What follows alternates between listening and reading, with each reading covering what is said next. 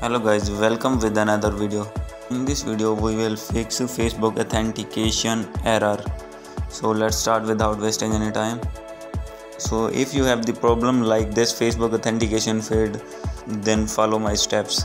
So first of all, click and hold on Facebook app. So after this, click on app info. So click on force stop.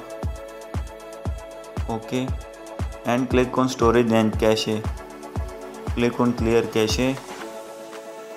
After this, go back and open Play Store app. Search here Facebook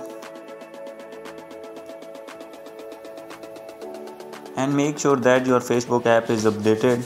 So if not updated, click on updates and go back, and after this open your Facebook app. So after doing these steps, your Facebook account will be fine. So hope you like this video. Please do subscribe, comment and share. Thank you.